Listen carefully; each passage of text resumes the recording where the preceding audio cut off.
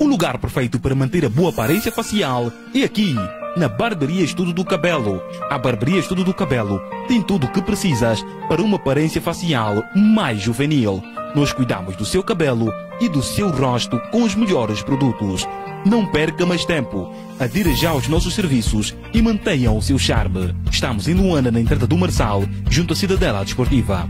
Para mais informações, ligue 928 01 08 56 ou para o 925 46 99 06. Barbearia Estúdio do Cabelo. Mostre o seu estilo. O lugar perfeito para manter a boa aparência facial é aqui, na Barbearia Estudo do Cabelo. A Barbearia Estudo do Cabelo tem tudo o que precisas para uma aparência facial mais juvenil. Nós cuidamos do seu cabelo e do seu rosto com os melhores produtos.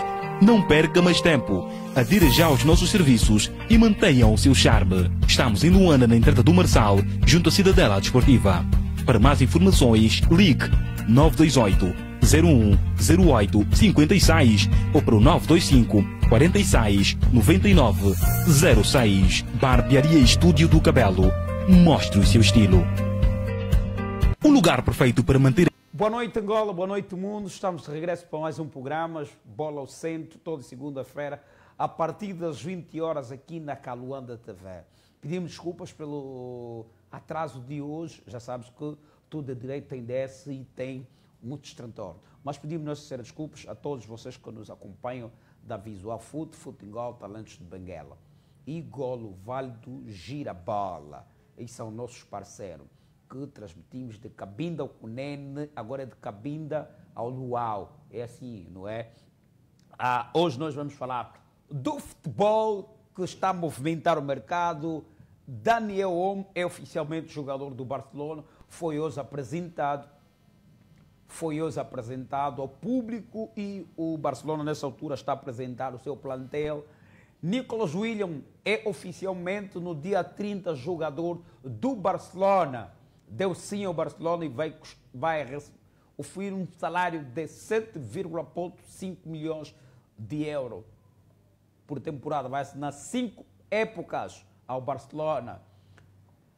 O Mundial de Basquete está ao rubro, está a dar que falar.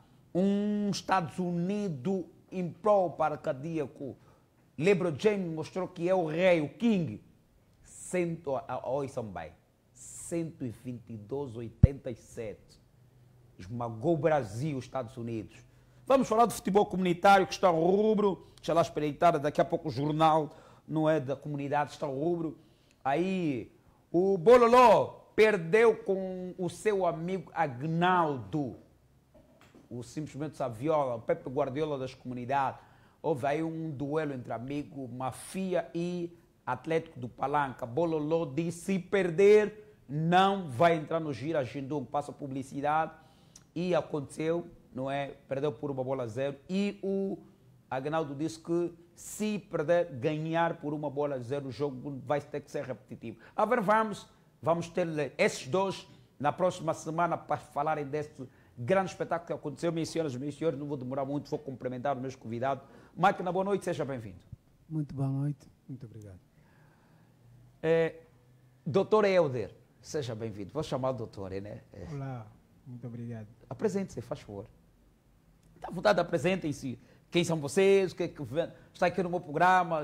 Vieram de paraquedas, hoje me são intrusos. Mentira, brincadeira. Apresente-se, faz favor. Muito boa noite, bom dia, boa tarde. Qualquer hora que as pessoas estão a assistir. Eu sou o Gil Manuel Máquina, mais conhecido por Máquina. Sou atleta de profissão. E viemos aqui falar sobre futebol. Dá para falar um bocadinho mais alto? Nossos internautas já começaram. O pai do Gol diz: eu estou convidado para falar mais alto. Já começou. Sim, como estava a dizer, eu sou o Gil Manuel Máquina, mais conhecido por Máquina. Estamos aqui no programa para falar sobre futebol, que é a coisa que nós fizemos no nosso dia a dia. É tudo. Helder. Aqui vos fala o Helder Manuel da Silva Lourenço. Sou fundador da Escola de Futebol Norberto de Castro.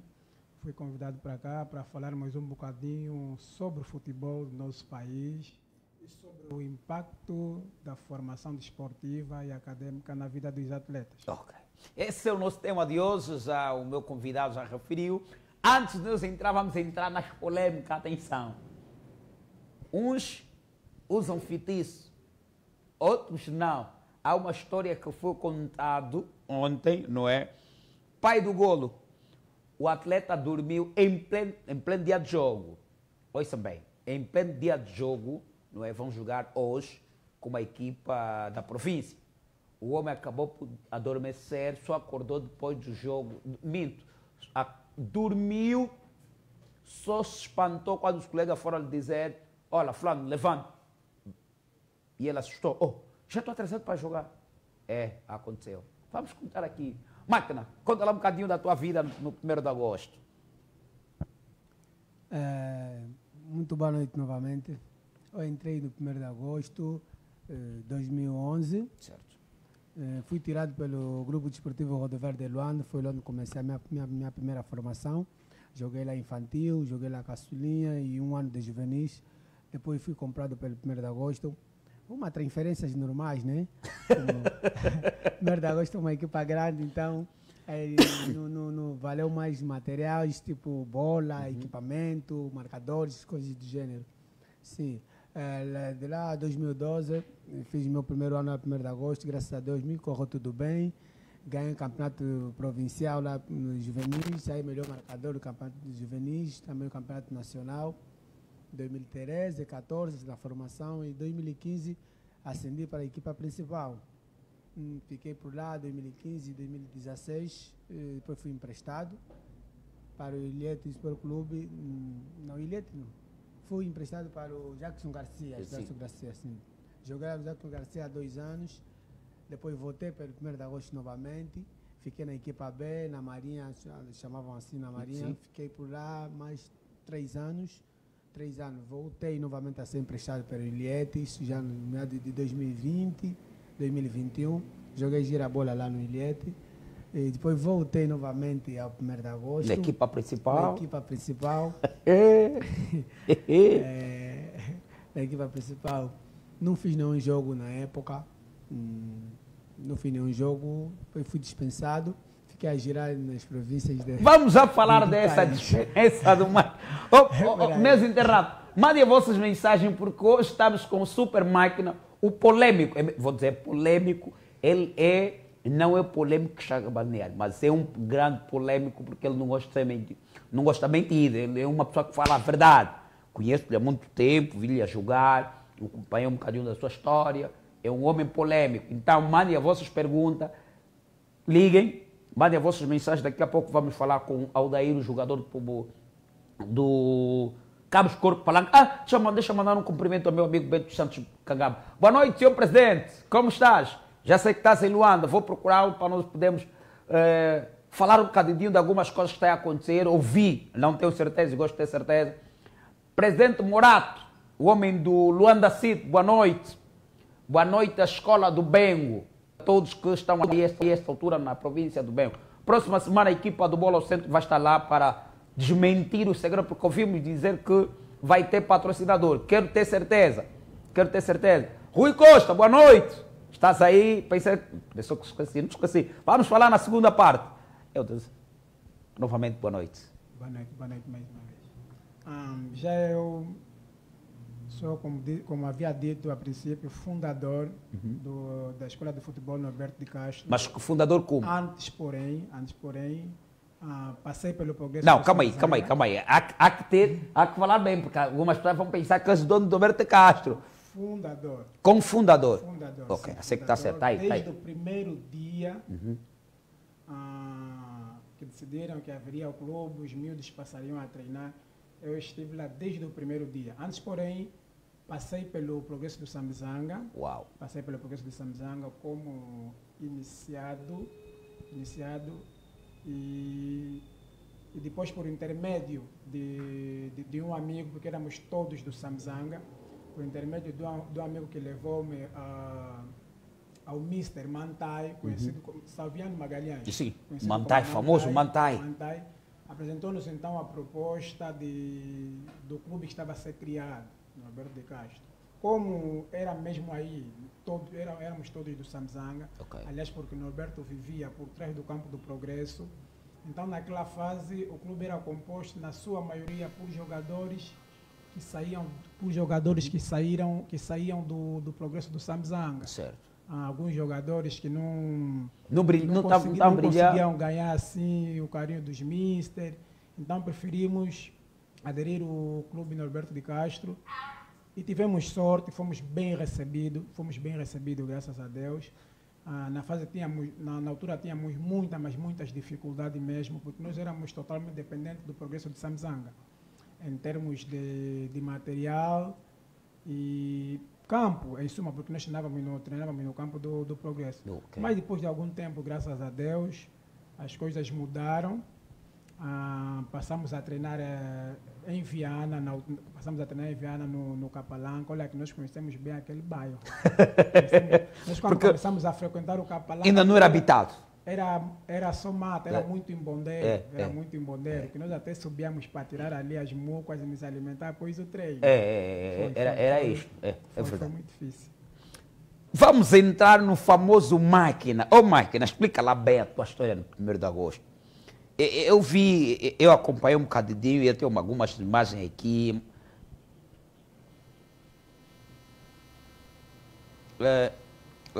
Deixa aqui, onde é que está as imagens do Máquina? Máquina, explica lá bem a tua integração no 1º de agosto. Treinou com português. Como é que chama o nome do técnico português? Lima. Senhor Lima. Antes do português, primeiro treinei com o espanhol. Sim. Joe Oliver. Ok. Joe Oliver e o Alex. Ok, eu Alex. O primeiro foi o Alex, sim. O Alex e o Joe Oliver, antes de eu treinar como português. Fomos treinador na equipa de Júnior 2013 e 2014. 2013 e 2014. Também saí campeão. Uma coisa muito curiosa que muita gente não sabia. Eu nunca vivi na academia de 1º de agosto. Ok. Aqui está. Estamos a desvendar os segredos. Atenção, você que está em casa. Como eu e muitos pensávamos que o Máquina vivia na academia, está aqui já a revelar todo o segredo. Fica atento. Sim, eu nunca vivi na academia de 1º de agosto. Mas eu sou dos 5 principais jogadores de nome na altura, na camada jovem. Nessa altura, nos juvenis e no júnior, que mais jogava. Mas cita lá esses 5. Tirando você, fica 4. Fica 4. Zé, 2. Desportivo da Willa. Cláudio. 3. João Vala. 4. E Mona. Qual o João Vala? João Vala, o que está agora no Santa Rita. Ok. Pensei que fosse o mais velho. velho. Está agora no Santa Rita. Sim, nós 5 éramos as peças mais principais. Saímos junto de juvenis até o júnior, continuamos a ser os principais da camada jovens. Okay. Mais sonante também porque nós éramos mais convocados pela seleção. Certo. Seleção sub-20, seleção sub-17. Sempre éramos convocados. Por isso é que disse nós éramos os 5 principais. Naquela altura, o agosto dava sucesso. Era isso aí, nós ganhamos tudo, ganhamos mesmo tudo na camada jovem. Calma, explica lá bem, como é que ganharam tudo? Sim. Nós, a partir de 2012 até 2015, que subimos na equipa principal, só o 1º de agosto é que ganhava. Nós ganhamos provincial, 2012, juvenis, ganhamos nacional. 2013 subimos no júnior, ganhamos provincial, minto até. 2013 nós subimos na equipa de júnior, mas a equipa de júnior que estava jogando antes não se apurou para o nacional. Okay. Não sei o que aconteceu com o futebol daqui da Angola, tem sempre quem é maior e manda tudo. Da agosto ele empurraram. Espera, futebol de quê? Eu não sei como é que Máquina, explica lá, o futebol de quê? Sim, eu não sei como é que é aqui o nosso futebol. Quem é grande manda sempre. Ok. Na altura, nós não se apuramos para o campeonato nacional. Por quê? Porque saímos em 3º lugar no provincial, a equipa de júnior. Então, acho que queriam que o 1º de agosto ia no Nacional 2014. Criaram uma alegria. Não criaram uma alegria, disseram que agora vai 4. Porque nós saímos em 4. Saiu primeiro o Petro. Certo. Segundo saiu o Cabo Corpo. Terceiro saiu o Progresso do Samizanga. Ok. Então meteram de agosto. Nós saímos em 4. Em 4 não vai, só vão 3. Que é o Petro, o Cabo Corpo e o Progresso. Ok. não sei o que aconteceu, 1º de agosto é grande. Certo. Falaram, não, essa época vai 4. nós já estávamos dispensados, já estávamos em casa a descansar de férias. Certo. Depois começaram a ligar que vamos jogar no Campeonato Nacional. Como assim? Estamos apurados. Pá, depois de 2, 3 dias começamos a ouvir na televisão, 1º de agosto Júnior vai para o Campeonato Nacional, no AMBO. E por incrível que pareça, fomos ao Nacional, ganhamos. Ok. Ganhamos o Campeonato Nacional, lá no AMBO. Saímos campeão. Quando saímos campeão, voltamos. Ficamos novamente com o John Oliver. Certo. Depois o John Oliver saiu, foi para o Domante. Levou alguns jogadores. Sim, na altura, o homem revolucionou aquele Domante. Daquele Domante. E depois é quando entrou o Lima, veio com o stop errado, treinador dele adjunto. Também, graças a Deus, fizemos um belíssimo campeonato. Mas explica lá bem, o Lima entrou, mas como é que era a tua relação com a atual vice-técnico do 1º de agosto? Que estou perdendo, na altura saiu do Progresso, vai para o 1º de agosto. 1º de agosto. Não era boa, não era boa, vamos dizer, não era saudável. O porquê também não sei. Não, calma aí. A minha questão é, como era a tua relação com o técnico atual, do adjunto do outro treinador principal, com o Felipe Zaz, que eu estou pirrando? Não era saudável. Minhas senhoras e meus senhores, ouçam bem o que o Macana vai dizer. A relação com o Soperá não era boa. Por quê? O porquê não sei explicar se devidamente. Porque eu só sei que quando ele chegou na equipa de Júnior, ele se entregava, se metia muito comigo. Tudo por nada, me berrar, tudo por nada. Dizer outras coisas que, tipo, tá muito bangão, você aqui não vai jogar, tá a pensar que você já é dono do 1º de agosto. Tudo isso eu não sabia o porquê. Okay. Mas também, em contrapartida, tem algo que tem acontecido muito. É que os treinadores se preocupam muito com os valores dos jogadores.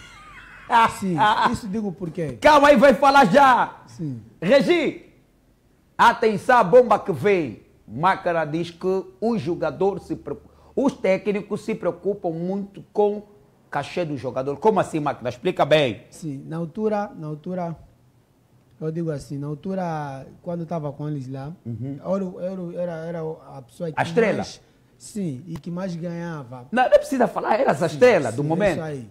Porque eu não assinei um contrato de formação. Ok. Não assinei contrato de formação, assinei um contrato profissional. Certo. Isso porque em toda a minha caminhada, os colegas meus que eram mais focantes também, igual, mais estrelas também no clube, já ganhavam qualquer coisa. Certo. Mas eu não tinha contrato. Não tinha mesmo, mas eu não. Até que apareceu o treinador da equipa principal, que é o Dragonovic, me levou para a equipa principal. Me levou para a equipa principal e me levou a fazer pré-época com eles em Benguela. Graças a Deus lá correu tudo bem. Fiz uma pré-época saudável, muito bem. E quando voltamos, me mandaram assinar contrato profissional. E como não tinha muito espaço na equipa principal, então eu baixava sempre no Júnior. Certo. Então no Júnior aí eu, como tinha um contrato mais alto, então que o foco era sempre qualquer coisa que acontecesse, se eu se jogava mal num jogo, ele se metia logo comigo. Máquina, falava coisa toda de dinheiro, você é porque está ganhando. Então não sei isso, se será ódio ou raiva por isso, então não entendi. Quer dizer que o técnico queria que meia sucumbu contigo? Isso não sei dizer, né? Porque ele nunca chegou e me disse que quero meia dinheiro contigo. Claro que não. Vai já falar. Hoje vai pegar fogo. Meus senhores, mandem as vossas mensagens. Vou ler rapidamente. Como é? Ramírez da Rosa. Ramírez, fala a partir de onde? Mano, diz a localização. Mateus Chatuvela. Você está certo, estou ligado. Mano, diz a fala a partir de onde? Vamos nos espreitar aqui rapidamente, porque o programa vai aquecer. Ou se vai aquecer mesmo. Temos mais. Quem mais nos mandou mensagem? Deixa lá ver quem é. Quem nos mandou mensagem. Gracia Cipriano. Fala do Campeonato Nacional de Supervívia. Vamos falar. Que o 1º de agosto pensei. Vamos falar disso. Mas quem está ligado conosco? Vamos espreitar rápido. Quando nós entrarmos para falar. Ok. Vamos falar aqui com o nosso irmão. Eude, conta lá a tua história. Também aconteceu com o Máquina, que meiava o combo com o início. Graças a Deus não, porque não cheguei até esse ponto. Mas tem não cheguei até esse ponto, mas tem uma história muito engraçada. Atualmente, para quem representa a escola Norberto de Castro, certo, a realidade já é outra. Já conseguem ter uma vida melhor, uma qualidade de vida melhor nos treinos, é totalmente diferente. Nós, quando fundamos a escola Norberto de Castro, para a primeira equipa que foi para Portugal, tive a graça de representar o clube e o país em Portugal. Depois, e que em Portugal aconteceu uma coisa também estranha, eu era ponta de lança. Certo. Mas fui a Portugal e posto lá comecei a jogar como guarda-rede. Isso foi, olha, isso foi. Calma aí. Produção, vamos me desculpar, eu estou a rir, porque um avançado para ser guarda-rede num outro país. Minhas senhoras, vocês estão em casa, estão a ver o programa, explica lá, eu só vi isto a um jogador que, o Nivani, o Nick, na altura era lateral esquerdo do Benfica, não é? E o professor Zé Camarão lhe obrigou a jogar central de marcação. Só me lembro desse jogador. Explica lá bem como é que aconteceu essa história. Sim, nós fomos para Portugal, era ponta de lança. Eu, na verdade, sempre fui muito polivalente. Certo. Na verdade, sempre fui muito polivalente. Então, não sei o que aconteceu. Acho que na altura, o documento do nosso guarda-rede não havia saído o passaporte. Então, mas nós tínhamos um outro guarda-rede. Na altura, chamava-se Ricardo. Ricardo. Aí, descendente de portugueses ou algo parecido, chamava-se Ricardo. Nós fomos para Portugal com este guarda-rede. Nós pensamos, estamos aí com um pula, é Tuga, lá ele é que vai defender. Mas aqui cada um vai fazer o seu papel. Posto em Portugal, eu vou para a baliza, mano. Todos nós sabemos que o branco é disciplinado. É certo. O branco, se treinar durante a semana, ele falarem que tem que chutar a partir do meu campo, ele vai chutar. Se treinar durante a semana, ele falarem que tem que chutar na meia-lua, ele vai chutar. Nós fomos para Portugal para um torneio. Na altura ficamos em Mafra. Ficamos em Mafra, disputamos lá o torneio. Tivemos também a graça de jogar com os infantis também do Benfica. Ali tivemos sorte. Certo. Demos uma goleada nos camaradas. Ok. Mas no torneio em Mafra não tivemos sucesso. Eu até hoje paro e analiso e digo, não, se calhar não tivemos sucesso por falta de um guarda-rede. Okay. Mano, eu como ponta de lança, como guarda-rede, eu sou avançado, eu gosto de subir. Sério. Eu parava no bico da área, a partir do meu campo, e hoje os meus colegas do Alberto brincam comigo acerca disso. 90% ou 70% dos golos que eu sofri foram quase ao meio campo. Por quê? Mas por que sofrias tantos golos assim? Porque eu era avançado, era ponta de lança, não era guarda-rede. Quando nós tínhamos um guarda-rede lá no banco e metia um ponta de lança... Mas a postura do Helder dava para ser guarda-rede? Dava para ser guarda-rede, mas não sou guarda-rede. Mas, na verdade, nós temos um guarda-rede no banco. Mas o teu documento foi como guarda-rede? Como é que o documento vai como guarda-rede? Se eu sou ponta de lança, nós temos um guarda-rede que pode muito bem... É a Misha! É a Misha! É a Misha! Ô, máquina, explica lá bem, explica lá bem. Não sei se naquela fase já ouvi a Misha. Explica lá bem, máquina, explica lá bem essa história. Eu me lembro, num jogo, puseram a jogar numa posição que não é tua. Sim. Explica o meu primeiro jogo na equipa principal, no jogo 3, fizemos com o Progresso de Samizanga, lá mesmo no R20, puseram-me a jogar lateral direito. E você não é lateral? Não sou de lateral direito. Em toda a minha formação nunca joguei lateral direito. E como sempre joguei ponta de lança. Conta bem essa história. Essa história tem que ser bem defendida. O treinador principal, na altura, Dragonovic, ele sempre vinha no campo com uma folha, chamava jogador e falava a sua posição na folha, já vinha a posição do jogador, o nome e a posição dos jogadores. Certo.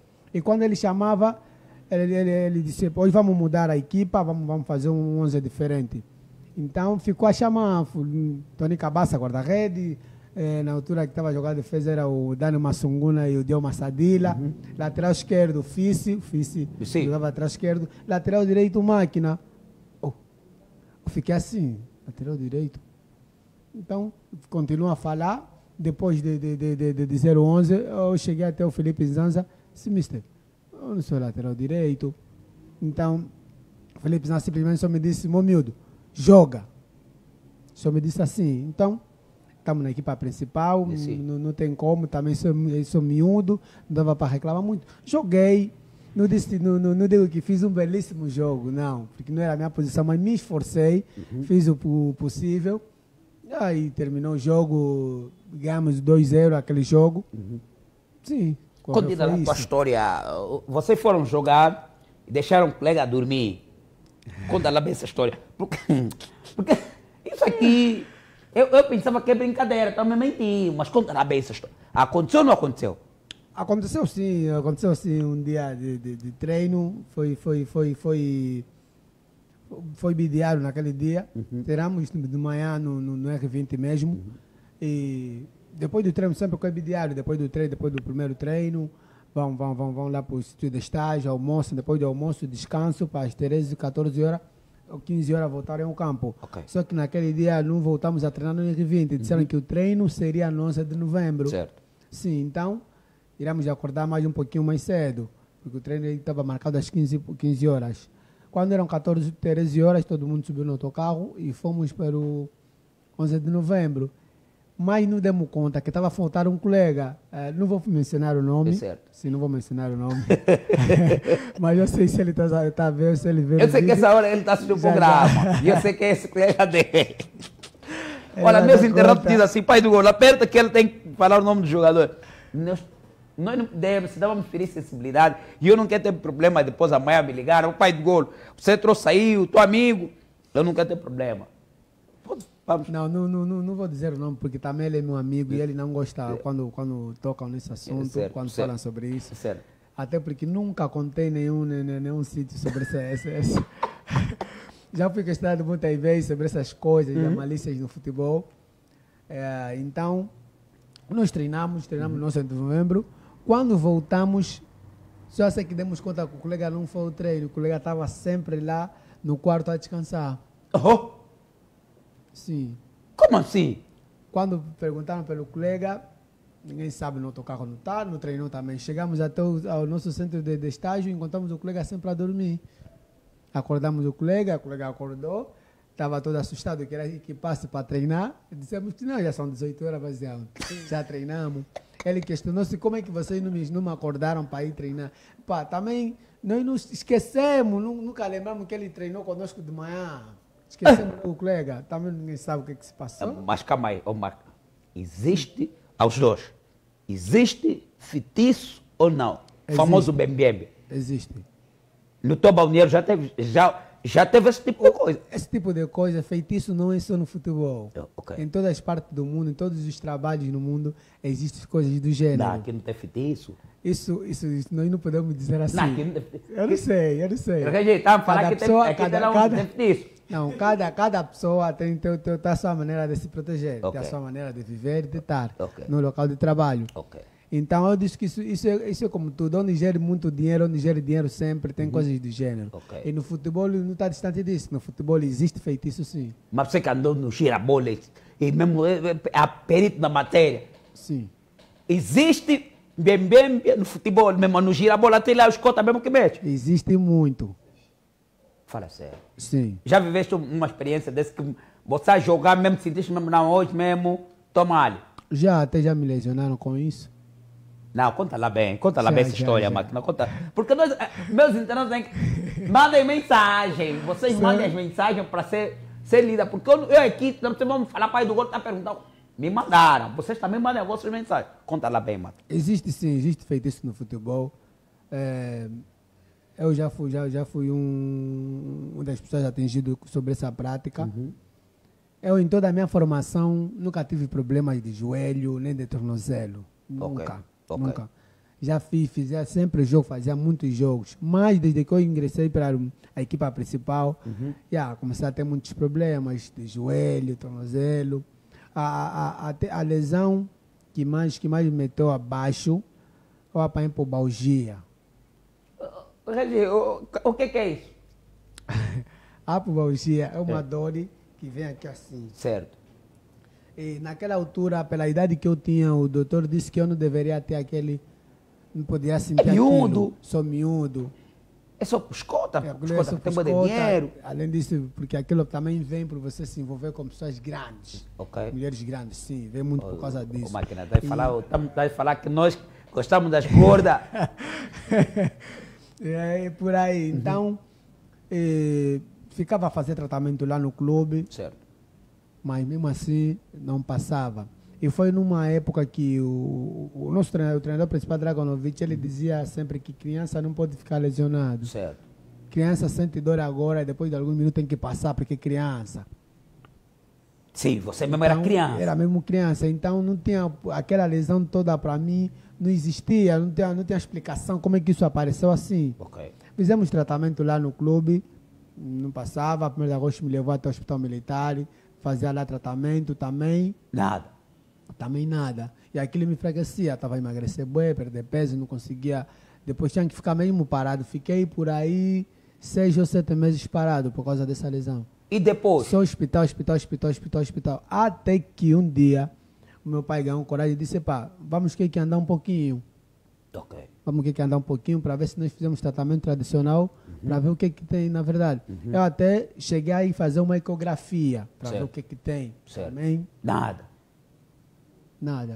Então fomos fazer o tratamento tradicional, fomos ver o que se passa e a senhora explicou lá o que estava se passando na verdade. Era o que então? Sim, te mandaram um flash? Sim, mandaram-me alguma coisa, algum colega, que também na verdade sei o nome, mas também não vou falar. Sim, sei o nome, verdade, sei, também não vou dizer o nome só. Nós conhecemos o nome do jogador. Então... Nós conhecemos o jogador, só não vamos revelar aqui para não ter... Regi, podemos falar o nome? E como é que ficou depois do colega descobrir? Depois de eu fazer o tratamento todo, conversei com a minha mãe e meu pai, eles disseram que quando você voltar ao trabalho, não se mete com ele, não lhe diz nada, trabalha, faz o seu trabalho e vamos parar por aqui, porque a nossa família... É mesmo só igreja, não é dessas coisas. Como é que era a vossa relação? Já não era aquela. Eu tipo... Também só dizer isso aqui... Pode falar que... Vai chegar muito próximo a ele. Não, mas aqui é para falar. Eu digo assim, já não era aquela, quando eu voltei a treinar, já não era aquela, já não conversava muito com ele, não ficava muito ao lado dele, até porque... lá no balneário do 1º de agosto tem uma coisa. Quando alguém te faz mal, você percebe. Mas como? Porque o outro colega de lado fica a zombar contigo. Fulano de tal vai te matar, fulano de tal vai te matar. Tipo, é brincadeira. Sim. Tipo, é brincadeira. Verdade. Conta lá bem essa história. Dá o microfone. Normalmente é esse o termo que se usa mesmo nos balneários. Vão te matar, estás a brincar? Vão te matar. Ou você desiste ou continua. Mas quem vai te matar? Mas tem que ser forte. Quem vai te matar? Olha, essas cenas, como disseste bem, o futebol existe. Existe em qualquer parte do mundo. Os mais velhos dizem... Espera aí. Em qualquer parte Calma aí. Senão meus internatos vão estar com dúvida. Eu quando falo, pai do Gota fala à toa. Está aqui, pode falar, pai. Sim, isso existe. Em qualquer parte do mundo. Em qualquer parte do mundo, em qualquer setor. Ok. Só que em níveis diferentes. Um exemplo prático. O golo do Dani Massungola, que deixou para trás. Como é que era o guarda-redes do Petro? O Elber. Não, foi o Gelson. O Gelson. Aquele golo matou com a carreira do Gelson, mano.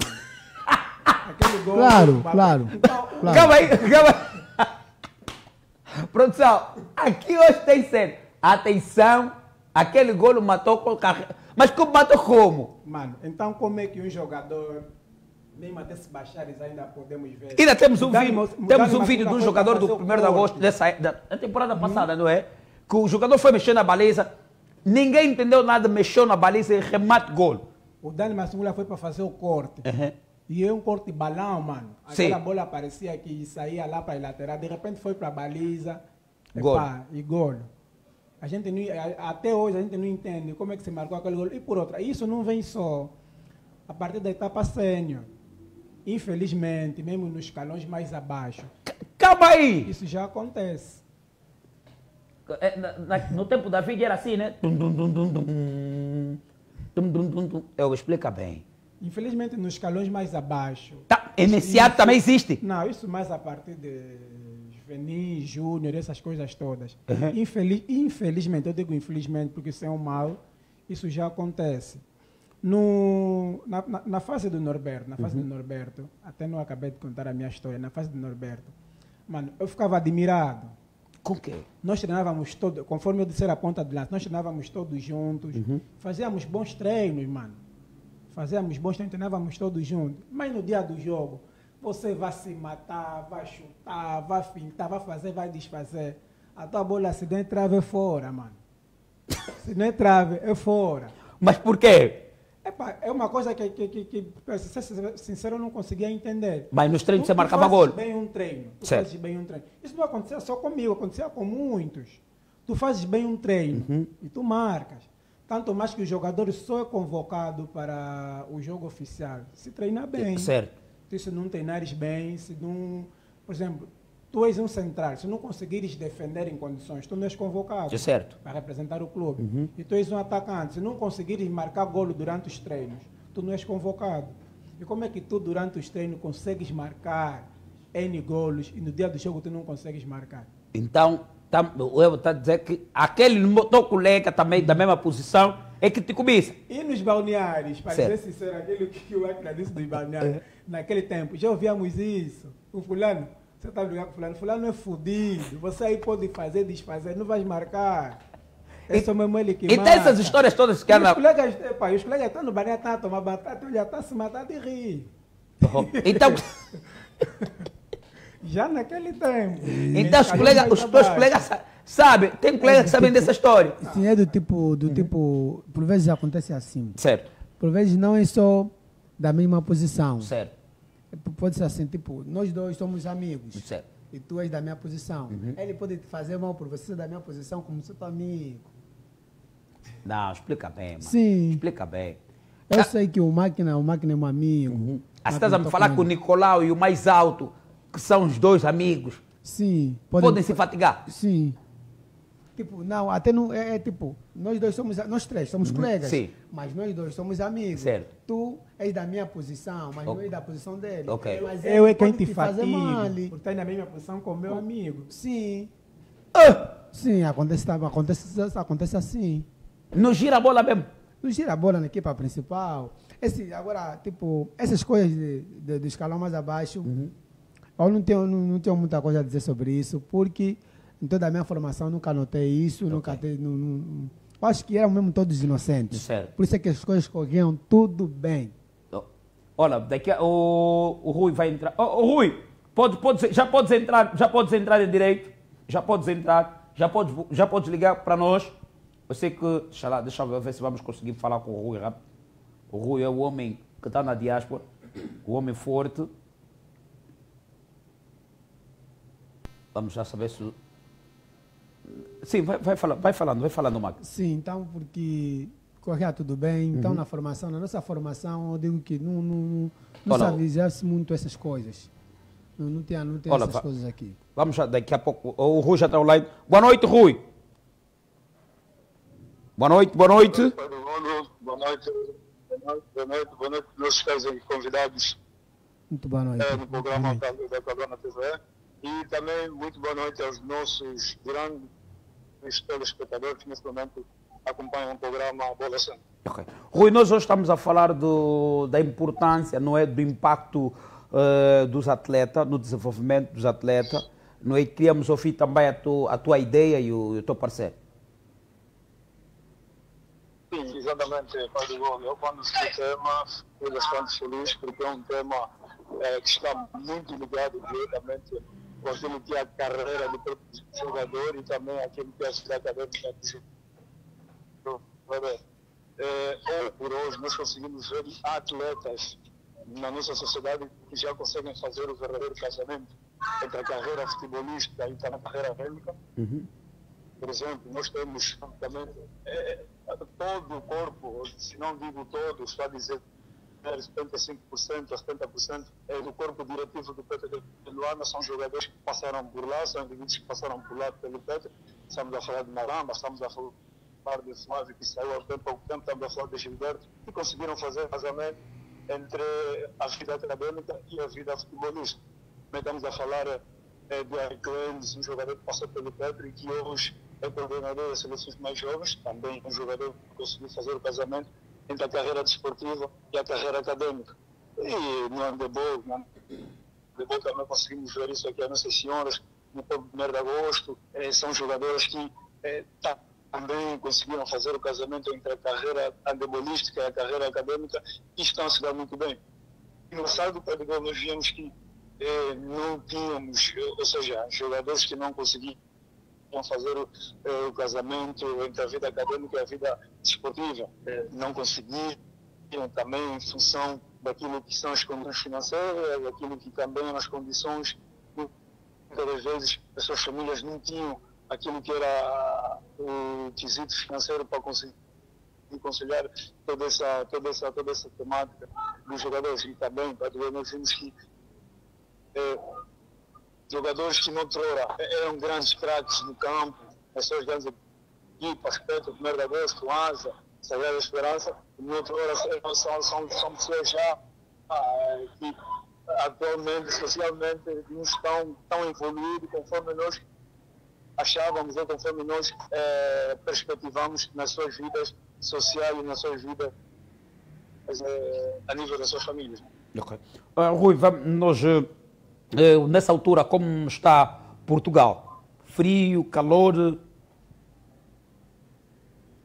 Bem, nesta altura vai durante o dia um calor ameno, um calor aí a rondar os 35, 34 graus. Neste momento está um bocadinho vento, porque a partir das 18, 19 horas é muito vento, mas está calmo. Dizer que o Petro também está aqui em Portugal, está a realizar o seu estágio aqui. Okay. Na manhã de hoje perdeu diante das eleições por uma bola verde, mas é um estágio de Petro que está a correr a melhor medidas possíveis. Seus jogadores estão mais ou menos entrosados, o treinador vai conhecendo o grupo, porque é nesse momento que o treinador vai conhecendo o grupo, os jogadores, a própria direção técnica, como estamos sabendo, estamos lembrados que o Petro mudou de treinador e o treinador vai aproveitando implementar a sua filosofia do jogo para que consiga atacar ali campeões, a taça da bola, o supertaça, o gira-bola. Ok. E também o Benfica que perdeu diante do... Ok. Rui, o último, as palavras a deixar aos dois atletas que estão aqui conosco. Bem, eu acompanhei muito bem aquilo que foi a narrativa dos dois atletas. Aqui eu penso que já estão na pós-carreira futebolística e é coragem para os dois, é máxima, porque o pai do golo, a vida, eu tenho dito assim, né? A vida mais difícil do jogador é quando termina a carreira, penso eu, né? Porque se não for muito bem preparado no final de carreira, aquilo vai criar muito distúrbio mental ao ex-jogador, aquilo vai criar muita coisa na cabeça do jogador, porque uma vez eu me lembro que o Calia havia dito que depois de terminar a carreira do jogador, aí vem o pensamento, o que é que eu fiz no passado, o que é que eu vou fazer no futuro, porque o jogador estava habituado de manhã a acordar e ir para o treino, aquela hora das 14, para ir para o treino, diário, que muitas das vezes as equipas vão implementando, e depois de terminar a carreira isso já não acontece. O jogador vai ter que procurar ou a formação ou um ofício para poder dar sequência à sua vida pessoal. Ok. Rui, muito obrigado por teres entrado. Sempre que te ver, o barco está aberto para si. Muito obrigado, Pai do Golo. É sempre um prazer, apesar do Pai do Golo ter me apanhado desprevenido. Mas Nós estamos sempre preparados, para poder dar uma pincelada aos nossos telespectadores. E mais uma vez, muito obrigado à direção da Cadena TV, que estamos sempre abertos para poder entrar e dar sempre algum subsídio. Ok, obrigado, Rui. Olha, vamos falar, agora vamos entrar para o nosso tema. O impacto, não é? O nosso tema é o desenvolvimento do atleta, não é? Como é que olham para essa temática ou para este tema? Entrando diretamente para o nosso tema, eu posso dizer que o impacto da formação, a formação acadêmica e a formação desportiva são formações paralelas. Certo. Mas nenhuma delas deve ser deixada para trás. A formação acadêmica e a formação desportiva devem caminhar juntos. Por exemplo, ninguém é sagrado atleta sem fazer a formação desportiva. Ok. Porém, quer dizer que se tu não fazeres a formação desportiva, não consegues ser um atleta. Agora, o sucesso ou o insucesso do atleta vai depender da qualidade da formação desportiva que o atleta recebeu. Tu consegues ser um atleta mesmo não tendo a formação acadêmica. Mas isso não incentivo, isso não é um incentivo para o jogador, incentivo para os jogadores não estudarem. Com isso quero dizer que a formação acadêmica é o complemento da vida do atleta. Conforme disse ali o Cota Rui, a quem mandou um forte abraço, o maior problema é após a carreira. Okay. Tu pode ser um atleta brilhante, ganhaste tudo na camada jovem porque treinaste e se formaste mesmo bem, foste um craque, ganhaste de tudo um pouco. E depois a nossa, não vou dizer o futebol, vou dizer o desporto. Esta é uma carreira muito curta. Okay. Eu posso dizer que as pessoas nós, os atletas, começamos a brilhar a partir dos 12 anos e temos no mínimo até 25 anos para brilhar. Há quem começa a brilhar, perde o brilho mais cedo. E há uns que conseguem chegar até os 30, 35, uns conseguem chegar até os 40, por exemplo, como o Pepe, consegue chegar até os 40, mas é um caso ou outro. E o mais engraçado é que nesse percurso, nessa carreira, os atletas começam a ver dinheiro. Vamos supor, tu começaste a partir dos 12, muitos começam a ver dinheiro ali nos seus 20, 22, 23, 24, 25 anos. E às vezes tu só consegues brilhar até aos 30 anos. Certo. E ali vem o problema. Tu brilhaste e tu conseguiste angariar fundo. Tens uma reserva. E atleta tem boa vida, viaja, faz outras coisas mais.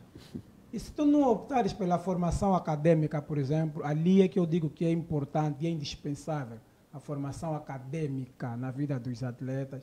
Se tu não optares pela formação acadêmica, tens que ter muita sorte. Ok. Tens que ter muita sorte para conseguir brilhar. Porque o que Os pais. Nós viemos, ouvir de uma família... Pobre. Como dizem, vamos dizer pobre. Humilde, né? Como dizem, sim. Ainda tinha muita coisa para fazer. Ok. Não tínhamos boa casa, não comíamos em condições. Minhas irmãs quase todas não estudavam. E os valores que eu ganhava no 1º de agosto, quando consegui, porque toda a minha trajetória da camada jovem não ganhava nada. Ok. Só comecei a ganhar na equipa principal. Então, mas os meus pais tiveram sempre aquele cuidado de pagar a escola, que por isso é que eu consegui terminar o ensino médio. Mas para a faculdade já não conseguiam mais isso. E também as minhas irmãs dizem, as minhas 2 irmãs também se formaram por causa de mim, por causa dos valores que eu consegui no futebol, naquele tempo. Eu também, quando eu entrei eu parei no 2º ano. Entrei para a faculdade, na Universidade do Ista, para fazer psicologia criminal. Parei no 2º ano, depois de me mandarem para Benguela, para Olhete, então tive que trancar 1 ano. Depois daí as coisas também não estavam a correr muito bem, já não tinha mais como sustentar a minha faculdade. Então olhava ainda nas minhas irmãs, que estavam atrás, que pagavam algumas cenas, algumas coisas para eles, nos estudos. Mas eu digo, associar, dá para associar. mas depende muito da família, de onde você vive, onde você está. Ok. É da mesma opinião que o Máquina que a família é essencial, ou a família retrata a nossa formação? Olha, a família é muito importante nisso. Certo. Até porque, não digo só a família. Nessa senda de formação é importante unirmos todas as forças. Ok. Ali devem estar unidos família, a força de vontade do atleta e o clube. Ok. O clube também tem que participar nisso. Hoje eu entendo porque que o Iano ficou muitos anos no progresso do Samzanga. Ok, ok. Penso eu que um dos motivos também foi a formação. Então é importante o foco do atleta conta muito. É importante o atleta ter foco. Eu tenho que me formar. Ok. Porque isso aqui é a sequência do que tu vais fazer, é a sequência da vida após os relevados. Infelizmente, os atletas pecam muito nisso. Após os relevados, os jogadores, por causa daquilo que conseguem angariar, vão te brilhar por aí 1, 2 a 3 anos. E depois vão sofrer. Mas conhece atletas que passaram ou vivem dessas condições que nós estamos aqui a referir? Não, temos muitos. Nessa altura, e na maioria dos atletas, foram aqueles nossos mais velhos que brilharam antes de nós. Agora já é diferente. Os pais já apoiam mais. Mas o que a academia ou o clube deve fazer para o atleta? Uma vez que eu presidente, dou salário ao atleta. Os clubes devem potencializar os atletas. A nível acadêmico, os atletas têm de mostrar vontade. Por exemplo, vamos lá ver, os clubes, os jogadores têm uma correria, aquilo que o meu colega de painel estava a dizer. Os jogadores têm uma correria que, de uma forma ou de outra, de vez em quando, impossibilita a formação acadêmica do jogador. De uma forma ou de outra, impossibilita. Mas como impossibilita? Por exemplo, tu estás a estudar. Estás a se formar, não importa. Eu quando digo de formação, eu não digo só a formação acadêmica, falo até a formação profissional. Certo. Tu estás ali a fazer um curso, ou estás a fazer ensino médio, mesmo até para os júniores, ensino médio ou faculdade, por exemplo. De repente o clube tem que participar de um torneio, ou o clube tem que estagiar durante um mês fora. Tu ficas um mês fora. E quando voltas, se não fores alguém, tu estás a estudar, se não fores alguém de foco, tu desistes. E se o clube não te pressionar a se formar, tu desistes. Porque também há clubes que só se preocupam com o teu brilho lá dentro do clube, porque tens que levantar o clube. Não se preocupa com a tua formação. E nós temos que mentalizar uma coisa. O jogador formado, bem formado, profissionalmente ou academicamente, tem muitas facilidades de adaptar-se dentro do campo. Tem facilidade de entender a mensagem que o treinador passa. Tem facilidade de comunicar-se com os colegas. Porque, mano, a escola te abre mente, mano. Na tua visão, ou na vossa visão, os clubes em Angola não estão preocupados com os atletas, estão mais preocupados consigo mesmo do que com os atletas. Por que eu falo isso? Nós todos vimos que o Yamil, né, o Yamal, esteve na seleção espanhola, mas também esteve na escola. Inclusive, no dia do seu aniversário, 2 dias antes do seu aniversário, fez uma prova online. Os clubes em Angola não estão preocupados com o atleta, estão mais preocupados com arrecadar valor do que com o atleta? Olha, na verdade, os clubes estão preocupados, mas precisam se preocupar mais. Porque a vida é um processo. Okay. A vida é um processo. Esse processo, essa tendência dos jogadores angolanos formarem-se academicamente, nós somos miúdos ainda nisso. Tanto mais é que temos poucos jogadores ainda formados, mas também já temos muitos que são nossos cotas, que hoje estão ali como dirigentes, que isso foi por causa de uma formação que tiveram. Quando perguntas o que os clubes têm que fazer, eu digo que os clubes têm que potencializar os atletas. Mano, tu para seres um treinador, tens que se formar. E nada melhor do que trabalhar naquilo que tu gosta. Certo. A tua carreira toda. E vou falar praticamente do futebol, só faz futebol durante esse tempo todo quem gosta. Se tu não gostares, não consegues fazer. Eu que já fiz futebol, gosto de futebol.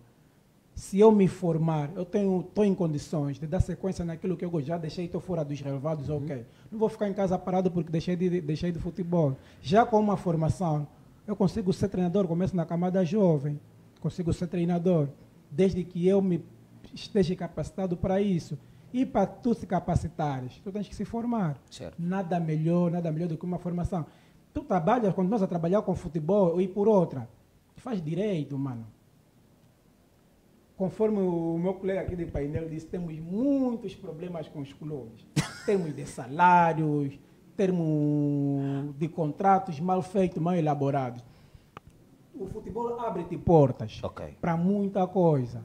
E essas portas, quando tu deixas de jogar, ela fecha automaticamente. Por exemplo, tu faz... Mas ela fecha por quê? Porque tu perdes contato. Tu perdes contato. Os jogadores são maus, mano. Nós no auge da carreira vamos ser sempre amigos. Yeah. Tu dormes com contratos e acordas sem contrato no futebol, isso acontece. Ok. Por exemplo, de repente uma lesão, eu perco o contrato. Eu sou amigo do meu colega de painel, sou amigo. Eu se perder o contrato e ficar sem clube, o mano vai esquecer que eu existo. Mas por quê? A minha pergunta é por quê? Porque o foco é com aqueles que continuam a jogar futebol. Tu que já não jogas futebol, não existe. Mas a vossa relação deve continuar. Deve continuar, mas infelizmente nós, os atletas, não temos essa percepção. Por que eu digo isso? Tu deixar de jogar futebol já não existe. Mas para tu continuares como futebolista e continuares a ser lembrado, tu tens que dar sequência. Então, vocês são da ideia que, para além do clube, o Ministério deveria fazer muito mais pelos clubes ou pelos atletas? Acho que sim, que devia muito mais. Voltando um pouquinho sobre na questão acadêmica, tá certo. Se os clubes se interessam com isso ou não. Alguns sim, outros não. Isso porque eu me lembro, vou dizer mesmo a verdade, sim. Eu me lembro que o Felipe Zanza, já uma vez eu faltei no treino porque tinha uma prova aí na escola. Certo. E quando eu fui treinar, eu lhe disse, não vim treinar porque estava a fazer prova. Ele me disse assim, ou joga ou estuda. Sim. Minhas senhoras, meus senhores, estão a ouvir o que o atleta está a falar? Esta é a realidade do nosso futebol. Eu andei lá, vivi lá, conheço, estou lá, mas, meus senhores, isto não é ideia de um técnico. Aliás, hoje o Lewandowski é licenciado. É educação física. E vai ser mestre. Meu senhor, o atleta deve ter numa academia. Por isso, quando estamos a falar de academia, é para se formar, não só se formar futebolisticamente, mas também em todos os aspectos. Físico, moral.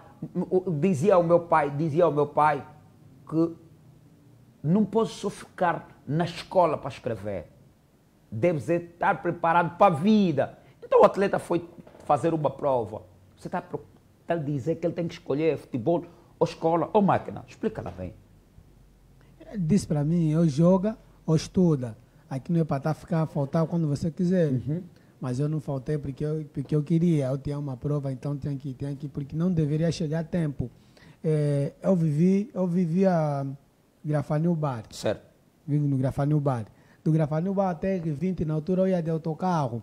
Treinava de manhã, às 10 horas. Nosso treino começava às 10, 11 horas, 12 horas termina. Eu tenho que voltar até em casa para banhar. Depois ia à escola às 13 horas.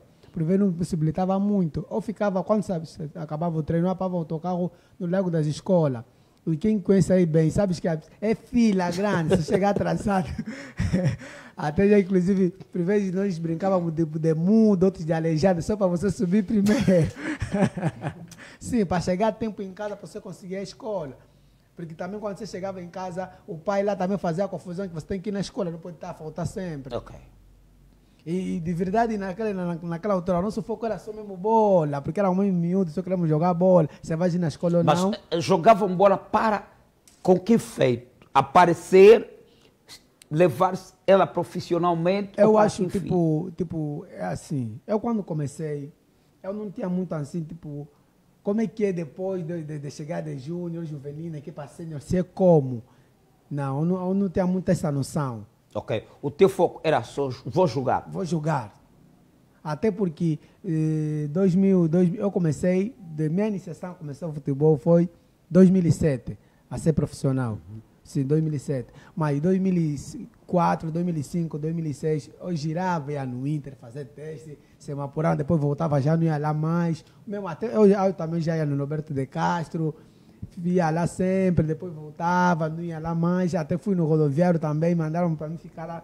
Também fiquei uns tempos a treinar, depois fugia.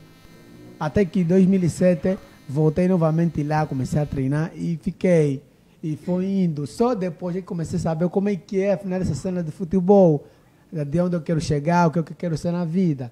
Okay. Só aí depois que comecei a perceber muito bem. Descobriu-se tarde que a vida, não é, tem desse e é preciso ter formação. É isso aí. Aconteceu também consigo? Olha, a minha história foi bem diferente aqui ao do meu colega. Nós lá no Norberto, o nosso lema era futebol para todos, jogar e crescer. Okay. Enquanto dos outros era força, força, vitória, vitória. Nosso era futebol para todos, jogar e crescer. E o nosso treinador na altura, o Mantai, ele nos dizia, primeiro estudar, segundo estudar, terceiro estudar e depois o resto. Quer dizer, nós lá no Norberto, a prioridade, além do futebol, sempre foi escola. Ok. Sempre foi escola. Tanto mais é que alguns jogadores depois tiveram que desistir, porque naquela altura a Viana era só um sentido para quem vai. Sim, uma única faixa, uma única via. Olha que nós acordávamos às 5, naquele tempo no Sambizanga, no tempo dos grupos. Tu estás a sair, mas estás a encontrar o vizinho ali morto porque foi baleado. Nós acordávamos às 5 para ir treinar. Íamos para o Capalanca na altura e nós chegávamos no Sambizanga às 14 horas. E tu estudas de tarde, entras às 12h50. Tu tens que te preparar para ir para a escola. Tens que te preparar, porque se o Mantai descobrir que tu não foste para a escola, é problema sério que vais ter. Tu tens que te preparar para ir para a escola. Ali é onde vem a importância, dos clubes, no convênio com as escolas. Ok. Eu estudava num colégio que fazia parte do Dom Bosco. Dom Bosco é uma escola católica. Sim, católica, e ali, sim. Até 13 horas o portão fica fechado. Tu, se chegares depois das 13 já não é. É realmente. Ficava fechado. Mas eu tive a graça. O Roberto, na altura, quando fomos para Portugal, fez um documento e mandou para a escola. Quer dizer, a escola já sabia que eu era atleta. Era proibido muito entrar em decalção, mas eu entrava. Eu chegava aí 15 horas. O meu horário de chegar na escola era 14h30, 15 horas. Chegava na escola, mas abria um portão, eu estou a entrar, os outros estão lá fora. Por quê? Porque o senhor Norberto de Castro, aqui manda um forte abraço, e respeito muito pelo trabalho que fez e continua a fazer pelo desporto no país. Ele teve a graça de fazer um documento e mandou para a escola. Imagina se ele não tivesse feito isso. Então, nessa altura, os clubes devem associar-se a uma instituição ou simplesmente a escola? Não a uma instituição. Okay. Os clubes têm que fazer um levantamento dos atletas que têm. Okay. Se bem que já há clubes que têm complexos escolares, os atletas estão a treinar e também estudam ali. Eu vi isso a partir do clube Norberto de Castro e conheço jogadores que só se tornaram grandes jogadores porque o Norberto teve que lhes pôr na escola. Conheço e convivi com esses jogadores. Os clubes têm que fazer um levantamento, mano. Nós temos aqui 30 atletas. Desses 30 atletas, um estuda no Macarenco, um estuda no IMEL, outro estuda no Zinga. Os clubes têm que fazer documento para essas escolas. Que nós temos ali esse jovem, é nosso atleta. As escolas têm que ter a percepção que esse jogador a qualquer hora e momento vai ter uma viagem. Pode ser chamado à seleção, vai representar o país. E pode perder provas, pode perder matéria. Vamos supor que vais representar a seleção e perdes uma prova que é de captar importância. No regresso à escola, se o clube tiver convênio, com a escola, tem que chegar ao meio termo. Ou tu fazes a prova, depois também não vão te dar nota, não. Porque tens que mostrar que és capaz. Entra em um convênio entre o clube e a escola, tu depois podes fazer a prova. Porque já vimos muito... Olha, uma das coisas que fez também muitos jogadores desistirem da escola é reprovar. Mano, muitos reprovaram por causa da bola. Muitos reprovaram por causa da bola, conforme disse, naquela fase tinham que escolher entre jogar e estudar. Nós éramos mesmo goleiro. Muitos preferiam a bola, e muitos reprovavam por causa da bola. Consequência disso, desistir. Já eu tive uma história diferente. Quando o Norberto começou a colocar os atletas lá no complexo a estudarem, muitos tiveram a graça de estudar lá, e naquele tempo estudar não era fácil. Até agora não é fácil, né? E muitos tiveram a graça de entrar para o complexo e estudar. Já eu não tive. Quando perdemos o apoio dos autocarros da SGO, nós íamos para o complexo de comboio. E alguns eram com valor próprio. E nossos pais não tinham sempre valor para nos dar. Certo. Epá, mano, eu tive que deixar de jogar. Eu me lembro no antigo rock, eu fui me entregar a uma oficina. Olha, tu conheces muito bem o Gui. Eu deixei de jogar futebol para ir para uma oficina para aprender serralharia. Mas por quê? Para aprender serralharia. Porque, mano, porque eu estava a ver. É a questão que eu estava a dizer.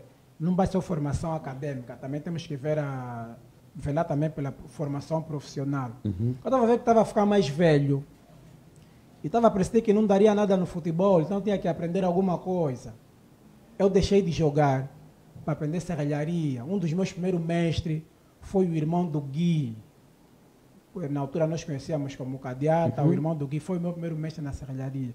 Eu oscilava, treinava alguns dias, depois ia para a oficina. Olha, ia para o treino de manhã, saía do treino e ia para a oficina, porque foi numa fase muito complicada. Eu fui criado pelos meus avós. Certo. Na fase o meu avô, não digo bem, foi aposentado. Na altura tinha entrado um novo diretor no Porto de Luanda e pegou 1021 trabalhadores, tirou. E eles estão com esse problema em tribunal até hoje. Meu avô foi afetado, eu fui criado pelos meus avós. Naquele ano, todo mundo em casa deixou de estudar. Eu quero continuar a estudar, mano. O que é que eu fazia? Ia para o treino de manhã e quando voltava ia aprender serralharia. Quando viu que a serralharia não estava daí, ia para o treino e ia aprender outras coisas. De repente eu peguei, quando eu já não estava a treinar, deixei de treinar, voltei a estudar. Fui aprendendo profissão, fui trabalhando em construção civil, ramos na qual eu atuo até hoje, mais por conta própria, já. De vez em quando atuo até hoje, mas por conta própria, porque tinha que estudar. Agora, hoje eu digo, se foi má decisão ou não, isso eu não sei. Mas que me arrependo. Seria bom se... Eu tinha o desejo, o sonho de jogar. Okay. Mas, mais a vontade de estudar um bocadinho. Falou mais alto. Então, tive que deixar de jogar. Imagine se eu tivesse a sorte que muitos no Norberto tiveram de ficar aquartelado lá, tá a treinar, tá a estudar, só sair de lá no final de semana. Imagine se aquele processo do Norberto fosse feito com todos os atletas. Eu não deixaria de jogar. Tem um atleta no Norberto que eu não vou... Até não é mal, isso é muito bem, porque as pessoas podem passar a ver de uma forma diferente. Certo. É o Dasfá. Dasfá.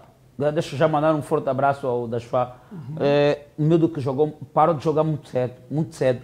E fica a pergunta, mas por quê? O Dasfá, na altura, também aproveito e mandar um forte abraço. Nós olhávamos para o Dasfá e nós falávamos, esse aqui mesmo, esse vai ser profissional, não tem como. Porque o Dasfá, ainda a caçulinha, o juvenil, já tinha mesmo aquela vaidade de jogador profissional. Nós já sabíamos que o Dasfá seria mesmo profissional, seria craque. Mas academicamente o Dasfá não tinha nada. O foco dele era só bola. O que o Norberto fez? Colocou o Dasfá lá dentro, a viver lá no complexo. Vai ficar sob minha responsabilidade. vai estudar e vai jogar. E o DESFAT teve o sucesso que teve. As pessoas reclamam do Norberto, que o Norberto é assado, é cozido. Cada um é como é, cada um tem o seu comportamento. Yeah. E eu aqui reconheço que o nosso presidente, conforme chamávamos na altura, é alguém de temperamento muito alto, que ferve com pouca água.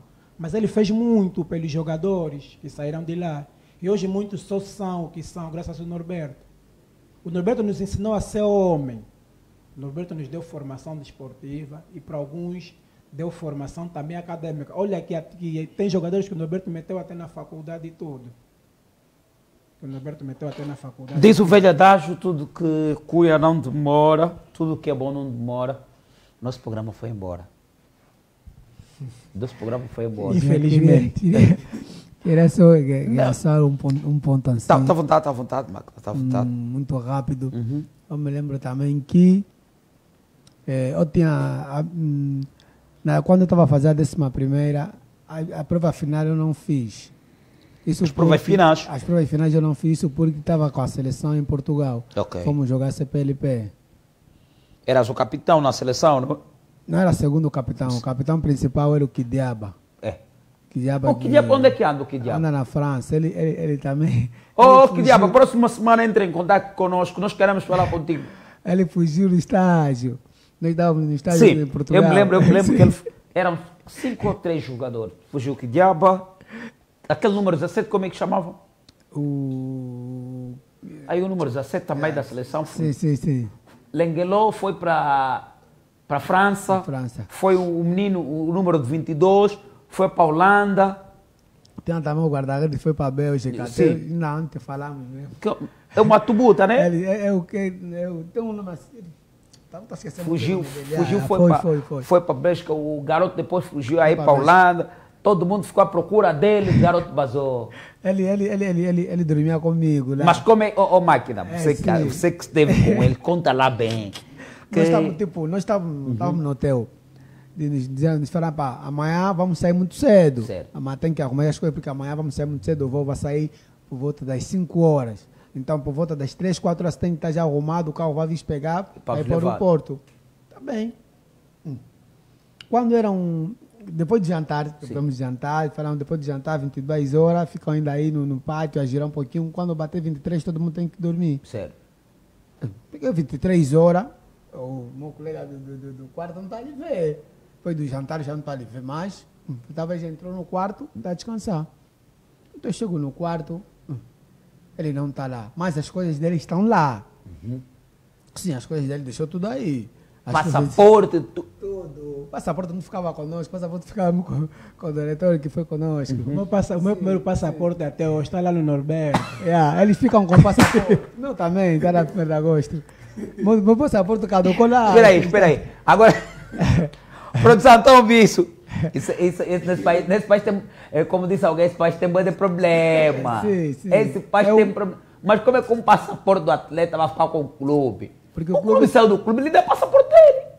O passaporte, o meu primeiro passaporte... Agora vamos supor que você quer viajar, quer ir para a Europa. Como é que fica o teu passaporte? Meu passaporte quem tratou foi o 1º de agosto. Sim. Mas passaporte é teu, tem na tua cara. Sim, é isso aí. Eles se trataram depois, fomos para a Espanha. Na altura, quando saímos da Espanha, ficou lá. Teve outra viagem, fomos para a Namíbia. Eu só vi o meu passaporte quando é para viajar. Até inclusive na seleção não me deram um passaporte normal. Na seleção mandaram tratar o passaporte de trabalho. Máquina, vamos direito. Vamos contar lá a história. Se nós falamos aqui de passaporte, vai ter que vai chorar. E depois, como é que foi? Quando eu saí do 1º de agosto, o passaporte ficou lá. Não, estamos a falar da fuga. Sim, na fuga. Quando eu entro para o quarto, já só encontro as coisas dele e ele não está. Talvez, como aí todo mundo girava, porque onde nós estávamos, no prédio onde nós estávamos, tinha lá também mulheres que jogam handebol, voleibol, de outros países também de África. Então, outros se escondiam, faziam as coisas dele. Então, daí normal. Eu estou cansado, vou dormir à meia de voltar para Angola, tenho saudade da minha família. Vou dormir. Dormi. Quando bateu 4 horas, estava vindo nos bater nas portas, olha, a festa do meu lado, esse menino dormiu aqui. Também não entendeu. O meu último dia também dormiu com outro colega. Estamos a sair todo mundo. Está a faltar. Está no que diabo. Tá, mas que dava não, que dava dormir e não dormiu, que dava não dormiu. Todo mundo espantado, foram lá na recepção, como tem câmeras no hotel, então viram. Eles viram a sair, estavam mesmo dentro do hotel, outra porta, subiu num carro. Depois, ele já combinou isso com a família dele antes de estar em Portugal. Ok. Já tem alguém que ia lhe buscar, já combinou mesmo tudo. Sim. Que diabo? Você que estás aí, nos liga quando for possível. O número da produção. Regi, pode passar aí o número, faz favor. 939 18 03 98. Volto a repetir, 939 18 03 95. Volto a repetir, 939 18 03 95. Esse é o número da minha produção, o número para entrar em contato para falar com esta maravilhosa equipa. Agora, o número pessoal do nosso produtor é 9... produtor, diz aí o teu número, tá? O meu produtor fica muito alegre quando fala o nome dele. É o homem que tem 277 pulmões. É ele mesmo. Manos, vossas últimas palavras. Estamos aí embora. Está à vontade. Eu vou me dirigir aos atletas propriamente dito. Certo. Formem-se mesmo de verdade. Sim, formem-se mesmo de verdade. Os nossos clubes precisam de fisioterapeuta. Ok. Tu estás a jogar futebol, ainda que não tiveres o tempo Certo. para fazer uma formação acadêmica completa, mano, faça um curso profissional de educação física. Tu amanhã pode ser um preparador físico no clube onde tu terminares a carreira. Certo. Se não ser dos sênior, porque a exigência é maior, pode ser da camada jovem. Pode ser um preparador físico. Os nossos clubes precisam de psicólogo. As nossas derrotas do nosso espectro 1º de agosto, nas competições africanas, tem muito a ver também com o problema psicológico dos atletas. Moral baixa. Façam psicologia. Inclinam-se psicologia do desporto. Nós precisamos de tudo isso. Façam direito para amanhã, no final da carreira, defenderem os teus colegas ou os que venham depois de ti, que vão ter a falta de conhecimento de como se direcionar, como se dirigir quando tiverem a passar por problemas com os clubes, contratos e outras coisas mais. Vamos apostar na formação para a gente dar sequência do homem que nós somos hoje. Porque depois amanhã as pessoas vão apontar de 2 atletas. Esse brilhou muito, passou em vários clubes, teve dinheiro e hoje está a passar mal. Por quê? Porque há falta de sequência na formação. Então vamos insistir em nos formar para amanhã a gente dar uma vida digna aos nossos filhos, às nossas famílias. Para mim é o ponto-chave. Abraço. Abraço vai para o senhor Norberto de Castro, para o complexo no geral. É um sítio onde eu aprendi a ser homem, a partir de lá. Abraço vai para o Ito, alguém que conheço pessoalmente. Aliás, eu levei o Ito a treinar no Norberto de Castro. Só não ficou lá porque era muito distante e voltava à tarde, não conseguia ir para a escola. A mãe dele teve que lhe mandar desistir. E foi para o clube mais próximo com Progresso e outra coisa mais. Abraço para o Ito, tenho muita saudade, não vejo ele há um bom tempo. Abraço para o meu irmão, meu amigo irmão Belito. Um beijo especial para minha esposa, Jacira Irinela Magalhães, Joaquim Lourenço. Pela primeira vez alguém falou o nome da mulher dele. Sim, senhora. E para o meu príncipe, Ageu Gabriel, acho que nesse momento está me vendo. E nesse momento as pessoas acabam esquecendo de muita gente. E para todo mundo que me conhece, mando um forte abraço. Okay. Máquina, últimas considerações. Sim, não sendo muito repetitivo, é só dizer que estudar é bom.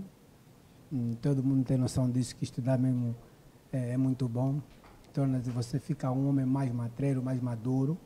E todo aquele que não consegue conjugar o futebol e o nível acadêmico, que se esforcem-se mesmo com vontade e dedicação, tu consegues. Muita gente ficaram a jogar e também ficaram a estudar, conseguiram acabar suas faculdades por isso. Não fica distraído, porque nosso país não ajuda em nada, não ajuda mesmo, mas esforcem-se, estudem. pode estudar, pode ver sempre de outras pessoas que estudaram, mas não tem emprego, essa cena toda, tá bem, mas estuda só. Um dia pode vir alguma coisa para ti e isso vai ser muito bom. Abraços. Para minha família. Tens muito. A minha mãe, Dona Cecília, meu pai, Zé Evaristo, a minha esposa, Faustina Numério Arthur, os meus filhos, Vadelson, Jofânia e a Jurlene, as minhas 2 irmãs que eu amo muito, Meure Lemos, a Júlia Lemos, e todos aqueles que me conhecem, meu Camba, Afonso Rodrigues, Meduso, todos os meus colegas de futebol comunitário. Você tem muitos amigos. Meu colega de painel.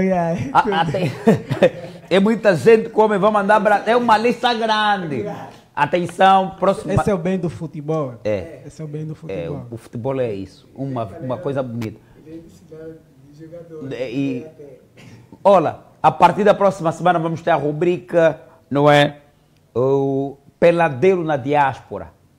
Não é, produtor, é isso, né? Peladeiro na Diáspora. Todos aqueles que estão lá fora, em Portugal, Holanda, podem entrar em conexão conosco. Daqui a pouco o número vai passar em rodapé. A partir da próxima semana vamos falar com vocês também. Terão 20 minutos para falar conosco. E vamos ter, vem aí o documentário que vai trazer dor de cabeça. Vamos falar do fictício Biembiembie. Atenção, vamos falar dos peladeiros na diáspora. A Rádio 5 também tem? Não, né? Nós vamos falar peladeiro na diáspora. Atenção, todos aqueles que estão lá fora, saem da rua. Já tem ouvi que está aí o Faia, está na Europa. O Nick da Psilicueta está na Europa. O Vado está na Europa. Mas quem? O Dário Tira a Vida também está na Europa. São vários. Então, agora a máquina também vai para a Europa também. O Helder daqui a pouco também vai para a Holanda. Então vai ser muita gente e nós agora vamos dar primazia a todos os peladeiros que estão na diáspora. Deixa aqui nosso parceiro, não é, Talentos de Benguela, mandou-nos uma mensagem agora. Passinho Toloba prometeu dar 50 mil kwanza à organização da Liga dos Campeões de Benguela. E o jogo da final será já neste domingo. Estarei lá sim, amanhã vai ser confirmado se vou de táxi, estarei lá, já prometido devido. Mas calma, estarei lá sim. Se não for também vou antecipar, porque tenho uma agenda recheada para esse final de semana, tanto na Caluanda e tanto fora da Caluanda. Voltando para Passinho Toloba, o jogo será no estado São Felipe. As equipas finalistas são Titanic da Caponte City, Galáctico da Camunda, onde vão estar lá alguns jogadores do Isaac de Benguela, passo aqui já a publicidade. Mas Passinho Toloba, então você prometeu dinheiro, paga o dinheiro. Esse é que eu não gosto dos famosos. Depois falam, pai do golo, falta respeito, tem que lhe calar. Não, é famoso, tem que se respeitar. Famoso tem que se respeitar. Eu não sou famoso, eu sempre falo, eu nunca fui famoso, eu não quero ser famoso. Porque famoso é uma responsabilidade muito grande. E eu digo sempre em Angola, não tem famoso. Tem alguns que têm fama. Fama e famoso é diferente. Porque o famoso não vive. O paparazzo está todos os dias do teu lado, do teu pé. E come alguma coisa. E em Angola não tem paparazzos. Em Angola tem apenas uns miúdos que vão tirar fotografia, você vai passar, vão te estranhar. É assim que se vive nos outros. Nós não temos famosos. Mas se você é famoso, você prometeu, está aqui o vídeo, até está aqui o vídeo, mandaram também até o vídeo, está aqui, deixa já ali, está aqui, ouve mesmo, ouve. Todos vocês que estão cá a jogar, eu Passinho, sou padrinho até a final. Eu no meu bolso, o melhor marcador desse campeonato, vou dar 50 mil kwanza. Ouviram? Eu sei que aí em casa também ouviram. Este vídeo foi mandado há bocado e está a rolar na cidade capital de Benguela, aí mesmo, onde o Passinho Toloba prometeu dar os 50 mil. Passinho, se estiveres a me ouvir, alguém ligado ao Passinho, chame, converse com ele, porque é desavergonhado, não é? Suja a imagem da pessoa. Eu, por exemplo, passei numa fase em que já não aceito quem me mente. E já não aceito mentir para ninguém. Se vai acreditar, acredita, mas não aceito prometer ninguém. E Se tiver tem o número para Passinho? Podemos ligar agora para Passinho? Se tiver o número para Passinho, vamos ligar agora para Passinho para desmentir. Passinho também, se tiver a acompanhar o programa, na segunda-feira, eu vou para lá, não é? Na segunda-feira vamos desmentir aqui no programa se deu ou não deu, mas até esse preciso momento, ainda ontem estive a falar com o organizador. Faz favor, não percebi, 942 15 65. Ok. Vamos embora, vamos ligar para o camarada. Vamos já desmentir todos os segredos aqui, que está aqui a... Já vi, está aqui e o nome, bota foto com meio da inteligente, vamos lá escrito Passinho Toloba. Alô, Passinho, boa noite. Boa noite, sim. Daqui fala o pai do golo, Caluanda TV. Caluanda TV. É certo. Estou ligado porque está aí um vídeo a rolar onde o Passinho prometeu 50 mil quase a um torneio onde é padrinho e está a ser muito aversionado este vídeo. Mandaram agora para mim, eu estou a fazer o programa, estás em direito a partir do programa, não é? Porque dizem que o Passinho prometeu e não consegue dar o dinheiro até hoje e afinal será no domingo. Caluanda TV. Sim, Caluanda TV.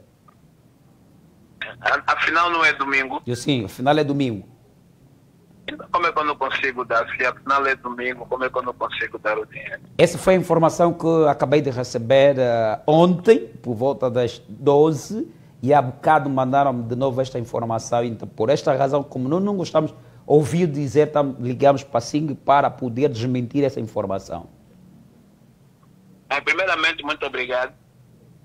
Há 5 minutos falei lá com os empresários que estão a realizar o jogo. Que domingo estarei lá para ver a final do mesmo futebol de rua, um dos melhores futebol de rua atualmente em Angola, está a passar em Benguela. Certo. Na verdade me associei e gostei, porque afinal de contas ser jovem não é ser bandido. Certo. E sair da rua não é a procura de problema. Nós saímos à rua para a procura do pão de cada dia. Os meninos aí associaram saírem na rua para futebol de rua para assim conseguir distrair a sociedade e manter o bom futebol nas comunidades. Certo. Quer dizer que na sexta-feira, sexta saio de Luanda até Benguela, vou passar lá à noite no sábado. Certo. E vou ver a final. E peço muito obrigado às pessoas que estão a falar que não vou dar os 50 mil, e também parabenizar a Luanda TV, certo, que está atrás dessa preocupação que é futebol de rua. Estou aqui com vocês e no mesmo dia vou confirmar que estou lá, e dali para aqui é para falar que não devemos acreditar muito que as pessoas dizem. Certo. Temos que ver com os olhos para termos certeza e para poder transmitir uma mensagem credível. Ok. Passinho, nós é que agradecemos, nós a Caluanda agradecemos pelo gesto, não é, que tem nos atendido, porque a informação está a cair mal, mas agora já é desmentida. Atenção, estamos em direito. Passinho está a falar agora comigo. Vocês estão em Benguela, vocês estão aqui em Angola e na diáspora. Passinho estará nessa sexta-feira, vai partir daqui de Luanda com missão a Benguela. Pronto, em Benguela vai ligar para nós e, aliás, eu provavelmente estarei lá para poder fazer acompanhamento do mesmo jogo e vamos levar em direito todas as informações que estão a circular na mídia, que o Passinho não vai dar os 50 mil. Passinho, muito obrigado, bom descanso, pedimos desculpa mais uma vez. Eu tenho a agradecer, continuar, e assim que não pare com o vosso trabalho, a sociedade está sempre espreita a essa rádio que traz a boa informação às nossas casas. Okay. Obrigado e bom descanso. Família, é assim que nós trabalhamos com a verdade. O Passinho acabou de falar aqui, vocês ouviram diretamente do meu programa, que é o Bola, Centro, o melhor programa de todas as segundas-feiras, não é? A partir de hoje, ninguém mais fala que o Passinho não pagou. Já, meus convidados também estão aqui e ouviram essa informação, que o Passinho vai pagar sim, vai dar os 50 mil quase que prometeu a organização, a melhor organização de Benguela. Então, manos, fiquem descansados, 50 mil estará a vossas mãos. Vamos olhar rapidamente aos torneios de futebol. Atenção, nós também vamos ter o programa que vai falar de futebol na comunidade. A partir da próxima semana teremos já um comentarista residente que será o Anicete Scumba Móvel. O Móvel será o nosso comentarista residente. Vamos, Regi, dá para passar rapidamente aí as imagens do 1º de agosto, enquanto estou a falar aqui dos campeonatos, dos principais jornais. O Jornal de Desporto diz: ambiciona conquistar um título na NBA. Bruno Fernandes ambiciona conquistar um título. Está aí. 1º de agosto é campeão feminino, não é de futebol, realizado no estado da Cala, aí na província do Amo, na terra dos meus pais, onde os meus pais nasceram. Está aí o 1º de agosto é campeão. A equipa do Máquina e também de alguns indivíduos que estão aqui. Está aí o 1º de agosto, onde a esposa do grande homem, o general Lutonda, é a técnica, está aí, a nossa mais velha, que eu tenho muito respeito por ela. Eu vou falar disso, não se preocupe, não precisa se cochichar, eu vou falar disso. Produção, sabe por que eles estão a se cochichar? Eles viram o valor e estão a dizer assim: campeão, só levou 1 milhão. Senhor presidente da federação, vai me desculpar, mas eu vou ter que falar. Vou me desculpar, mas eu vou ter que falar. Um campeonato provincial. Como é que é? Regional?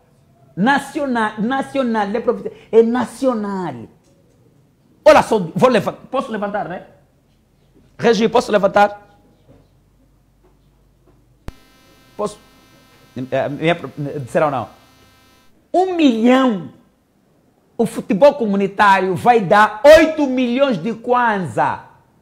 8 milhões de kwanza. Oi, senhor presidente, 8 milhões de kwanza. Um futebol que nós queremos que a África, onde o presidente é o presidente da Federação Africana, não é? Como é que é o nome do presidente da Federação Africana? O Patrício disse: vamos apostar. Angola tem potencial para bater de frente com outros clubes do mundo. Vocês vão dar 1 milhão. O meu salário na Caluanda é metade do meu salário na Caluanda. Metade. Metade que aquele senhor que está lá atrás me paga. Quer dizer que se eu juntar os 2 salários, é o valor do prêmio. O senhor presidente não faz isso. Não faça. Se for para fazer contribuição, os clubes têm que fazer uma contribuição. Que façam uma contribuição, suja a imagem do presidente. E o presidente de cara de pau mostra, está a entregar papel. No Gira Gindungo, passou a publicidade, Gira Gindungo vai dar 3 milhões e 500 mil kwanza. A Liga dos Campeões, que a Elefante Bet está organizada, estou já a fazer publicidade. 3 milhões e 500. A Associação Regresso vai dar 4 milhões de kwanza. O Gira 6 está a dar 1 milhão e 500. Ô presidente, desculpa lá, se não tá, alguém está com o meu combo, que fala, nós vamos trazer estes todos da rua, vamos meter aí. Olha só o dinheiro, 1 milhão. É salário destes senhores que estão aqui. É salário destes senhores que estão sentados aqui. Deu um contrato, eu não diria contrato. Sabe quanto é que um jogador da Rodonda ganha? Por estímulo? Metade desse dinheiro, metade. O meu filho Neymar Langa, até foi ofertado metade desse dinheiro, juntando os jogos que ele faz, juntando os 3 jogos que ele fazer durante o mês, tem 1 milhão. Quer dizer que ele próprio, só o Neymar, paga todo jogador do 1º de agosto. Senhor presidente, não falta respeito a ninguém. Nós aqui não estamos a ferir sensibilidade, mas também, senhor presidente, vai me desculpar. O Aniceto, se tivesse, o Rui, se tivesse a ver isso, o Rui, se tivesse aqui, senhor presidente, ias ouvir bem do Rui, que ias. Então, senhor presidente, é rever o futebol feminino. Senão os clubes já não vão aceitar. Você participa, gasta mais do que ganhar. Desculpa, presidente, desculpa, não é isto que nós queremos do futebol. Vamos olhar rápido. A Liga dos Campeões começou neste domingo. Deixa aqui, está no jornal da comunidade. Diz assim, onde é que está? Mescelino marca e coloca Prodígio na semifinal. Anderson Coutinho, saga-se impossível. O Comunitário dá mais que a Federação. Ô presidente, está a ver? Está a ser uma caricatura. Futebol Comunitário dá mais que a Federação acima citada. Ô presidente, desculpa. Não fui eu que fiz o jornal. Estou a ler o que está escrito no jornal. Jornal da Comunidade. O futebol comunitário dá mais que a Federação. Que o senhor presidente se revê. Desculpa lá, eu sei que vai ficar lá, mas se revê. Jogadores da Rodonda já começam a fazer preparação física. O jogo solidário é arrecadado mais de 300 mil kwanza. O jogo do extremo Malagueta. Mas que mano volta bilhado no terreno. Mafia bate Atlético do Palanca. Que vamos ter, eu vou fazer de tudo para trazer o Bololô e também o Agnaldo aqui numa conversa. Os dois são amigos, mas se tiver aí uma pancada, eu tenho que trazê-lo aqui para conversar. O que diz o mundo desportivo lá fora? Jornal. Nicolas Williams dá sim ao Barcelona, vai ser apresentado no dia 30 do corrente mês. Van Dijk diz adeus, não é? Deixa rapidamente, 2 minutinhos, produção, vou roubar só 2 minutinhos mais. Manchester, gira 6, Manchester do Miru versus misto do 6, misto do Alhauena, Motoqueiro Futebol Clube de Chiatsede no sábado, último jogo. Prodígio África, Petro de Viana, misto dos Boi, não é? Galáctico, Centralidade. A partir da próxima semana você pode mandar a sua jornada do seu campeonato, não importa de onde, mande no WhatsApp da nossa produção e nós vamos publicitá-lo. Eu conduzi este barco e trabalhou para essa vasta equipa o Nicolau Ernesto, o mais alto do mundo, e o Krishna Nogueira, meu produtor, e na realização esteve o meu chefe, senhor Alcino, hoje no comando. Eu me despeço de alta consideração, voltando a próxima semana, como Deus quer e diz. A todos vocês, um beijão do tamanho da Angola. Lugar perfeito para manter a boa aparência facial é aqui, na Barbearia Estudo do Cabelo. A Barbearia Estudo do Cabelo tem tudo o que precisas para uma aparência facial mais juvenil. Nós cuidamos do seu cabelo e do seu rosto com os melhores produtos. Não perca mais tempo. Adira já aos nossos serviços e mantenham o seu charme. Estamos em Luanda, na entrada do Marçal, junto à Cidadela Desportiva. Para mais informações, ligue 928 01 08 56 ou para o 925 46 99 06. Barbearia Estúdio do Cabelo. Mostre o seu estilo. O lugar perfeito para manter a boa aparência facial é aqui, na Barbearia Estudo do Cabelo. A Barbearia Estudo do Cabelo tem tudo o que precisas para uma aparência facial mais juvenil. Nós cuidamos do seu cabelo e do seu rosto com os melhores produtos. Não perca mais tempo. Adira já aos nossos serviços e mantenham o seu charme. Estamos em Luanda, na entrada do Marçal, junto à Cidadela Desportiva. Para mais informações, ligue 928 01 08 56 ou para o 925 46 99 06. Barbearia Estúdio do Cabelo. Mostre o seu estilo. O lugar perfeito.